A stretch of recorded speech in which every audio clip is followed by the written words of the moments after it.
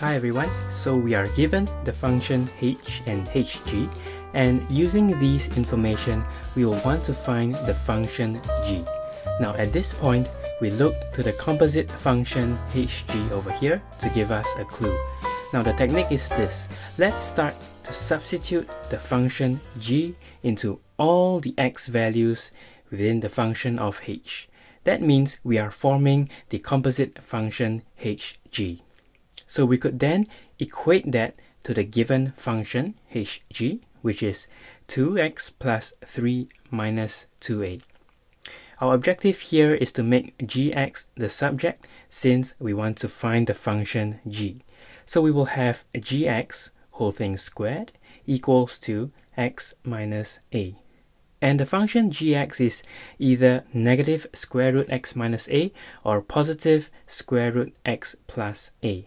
Now we are going to reject the positive value because for a composite function to exist, always remember the range of g must be a subset of the domain of h. So for this function here, the domain of h is from negative infinity to 0 inclusive, and the range of g must be a subset within this domain of h. So simply put, the function of gx is negative square root x minus a.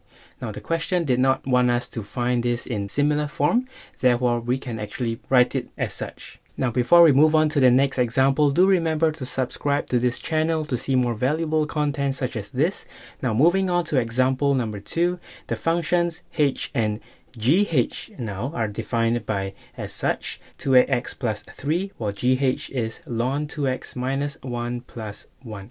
Now in this case, we are not able to substitute the function h into the composite function gh because that will not give us the function gx. Rather, we will then have gh squared, which is not what we want. Therefore, we are going to employ another technique, and this time we are going to find the inverse of h. By finding the inverse of h, we can then substitute that into the composite function gh. And remember this rule: the composite function of h inverse, and h inverse h is equals to x. And therefore, if we were to substitute h inverse x into the composite function gh, we will then have the function gx itself. So let's try to find the inverse of h first by letting y equals to 2ax plus 3. We'll make x be the subject, so that will be equals to y minus 3 over 2a. Therefore, h inverse is equals to x minus 3 over 2a. Now, as mentioned earlier, taking this h inverse x, we are going to substitute that into the composite function gh, which will then give us gh, h inverse. This will be equals to ln 2. Let's substitute x minus 3 over 2a over here, minus 1 plus 1. And this will be equals to ln x minus 3 over a minus 1 plus 1. Now in summary, there are two scenarios that you need to remember. If you are given a function h and hg, all we need to do is to take the function g, substitute it into the function h to give us a composite function hg, and equate that to the given equation.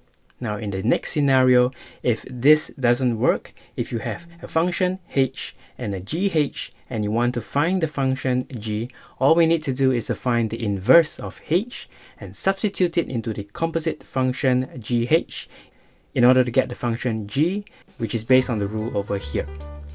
Now I do hope you have learned something from this video.